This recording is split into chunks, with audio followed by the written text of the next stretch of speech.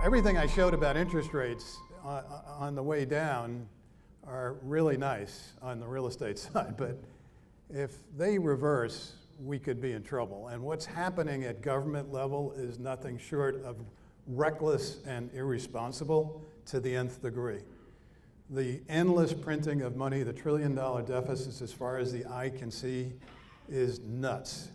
And eventually, I don't know when, that's going to catch up to us. So what we're doing on every deal that we have is we are locking up interest rates as long and as fixed rate for as long a loan term as we possibly can.